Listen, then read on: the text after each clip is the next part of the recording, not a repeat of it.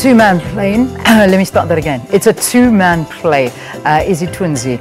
It's running at the Pop Art Theatre in Johannesburg next month. The production won an accolade at the Market Theatre Laboratories ZwakalaFestival last year.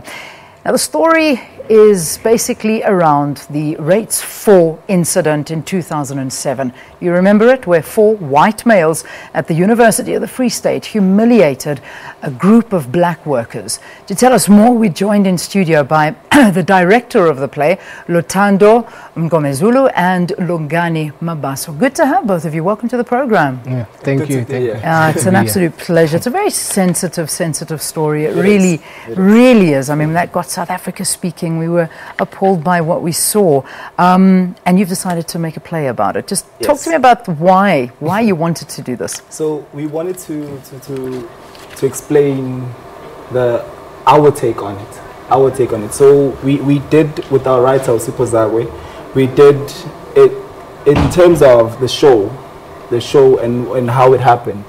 We took our take, and our take was on what would happen to us. So we saw this is not just those people there, it is also our mothers. So we wanted to speak as the children of the nation. These are the mothers of the nation. So we wanted to speak as the children, and we wanted to have our view, because Lungani Mabaso and Isithunzi play the sons of one of the mother who was involved in the incident.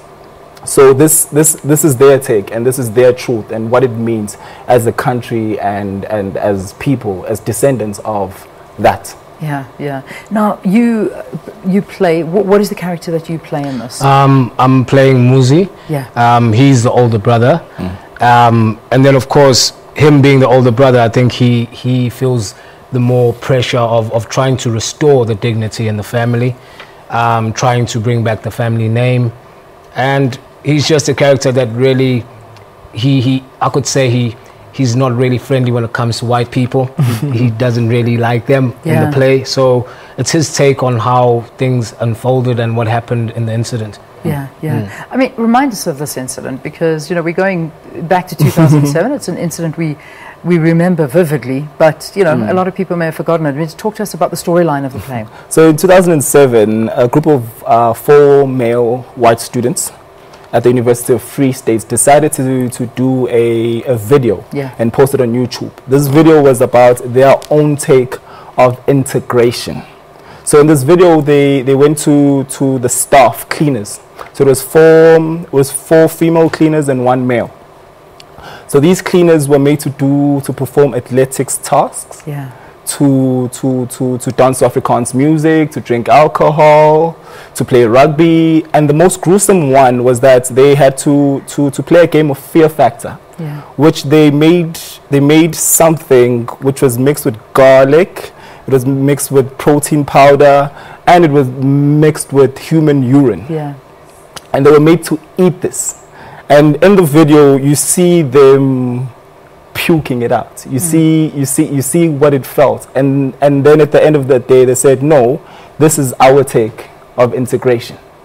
And then afterwards they went to trial. They were given a fine, a mere fine of 20,000 rand, and they let it go.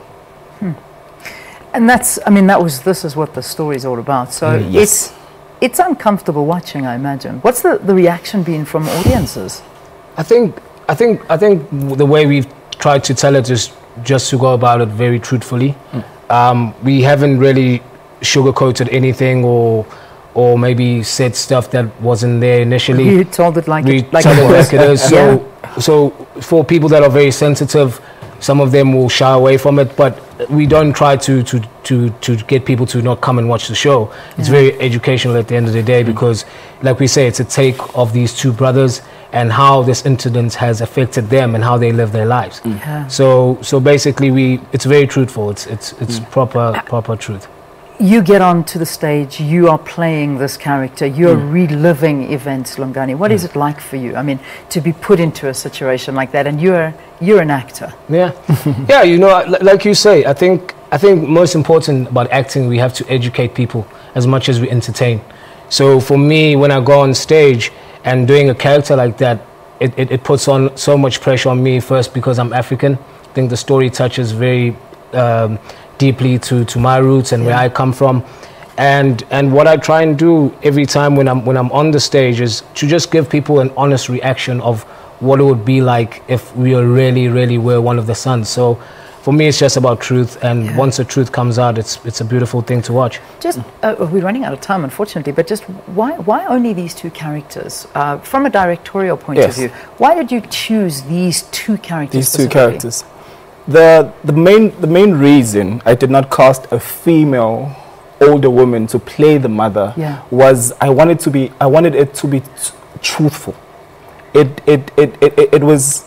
We have a voiceover of the mother and we have shadows of the mother, but I couldn't get someone to do it because it would have desensitized it. It would have made it less than what it was. So the mother plays an overarching idea and it becomes a through line of action. And we actually have a clip of the mother of the Reitz Four incident. So you get a chance to actually see the mother and feel her more than her being played by an actor. Absolutely. So I wanted to remain truthful to that. Amazing. When is it on? I'm coming. So it's on, I know it's already shown, but it's going to be at the Pop Art Theatre? It's going to be at the Pop Art Theatre from the 16th to the 19th. 16th to the 19th of Feb. 16th, 17th and 18th, it's at 8 p.m. Yeah. And then on the 19th of Feb, on the Sunday, it's at 3:30. 3:30 in the afternoon. In the afternoon. Can't wait. I think it's fantastic. It's a moment in our history that we wish we could get rid of, but these moments, I suppose, are what make us move. They make us who we are. They make us who we are. Guys, thank you. Thank you so much for being with us. Luthando, of course, is the director of it. Lungani is one of the actors in it, and I'm looking forward to seeing it 16th to the 19th of Feb, Pop Art Theatre in Johannesburg at the Market Theatre. Guys, I'm sure you've heard about this this whole Grace Bible Church issue with the homosexuals. Yes. Have a look at some of the tweets. I just want to quickly say goodbye on these tweets here. So we'll put them up on the screen. Let's look at them. Let's see what you